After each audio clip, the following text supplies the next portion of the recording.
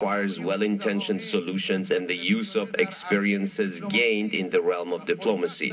I am pleased that by placing together the support for the Joint Comprehensive Plan of Action with the invaluable support for WAVE, we may now devise a plan to resolve the problems of a shattered Middle East under the clause of brutality and savagery, with a view to fighting ignorance, dictatorship, poverty, corruption, terrorism, violence, and their social, political, cultural, economic, and security impacts. I would like to invite the whole world, and especially the countries of my region, to form a joint comprehensive plan of action to create a united front against extremism and violence.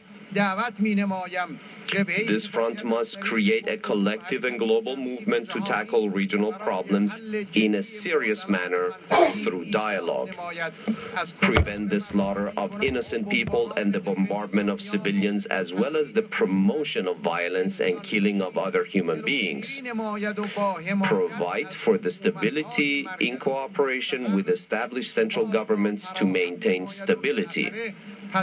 And once stability is established, build diplomacy and democratic governance in the Middle East region. Ladies and gentlemen, Iraq, Syria, and Yemen are all examples of crises being stoked through terror, extremism, violence, bloodshed, invasion, and the indifference of the international community. They are similar examples displaying cases of displacement, homelessness, and fleeing from the horrors of war and bombardments. Their problems have persisted because the international community has failed them, and because of incorrect actions of newcomers to the region and naive trans-regional actors.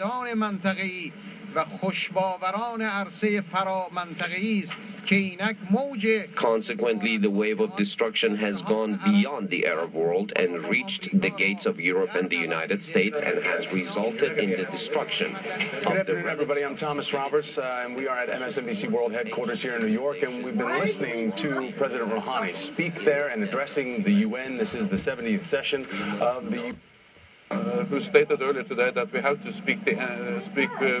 willing to speak with any nation, including Iran, if that's necessary to be able to fight terrorism.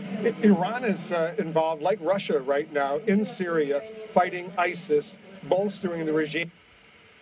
And it was less than an hour ago where we saw Vladimir Putin wrapping up his speech before the General Assembly.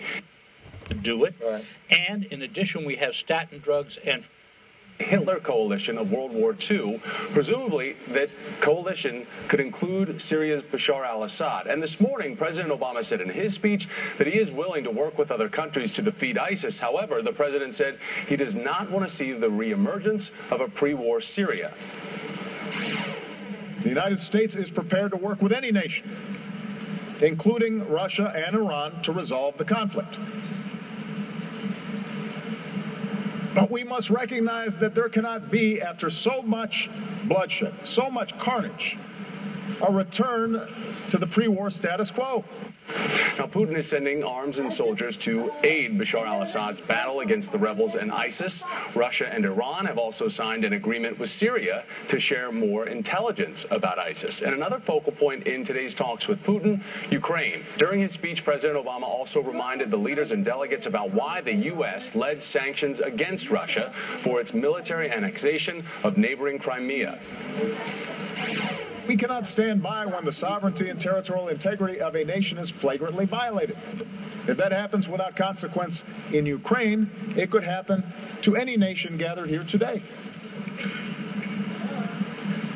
That's the basis of the sanctions that the United States and our partners impose on Russia. It's not a desire to return to a Cold War. All right, let's talk about what we can expect. Chuck Todd is moderator of Meet the Press and host of Breakthrough of Our Lives, written by the eminent Jill is NBC News chief foreign affairs correspondent, host of MSNBC's Andrea Mitchell Reports. But we are neither in the strategic partnership we try to develop and to establish with Russia after the end of the Cold War. And what we see is a much more assertive Russia, a Russia which has been willing to use force to change borders in Europe for the first time since the end of the Second World War, and which is continuing to destabilize eastern Ukraine by supporting the separatists. Having said that, now there are at least some encouraging signs.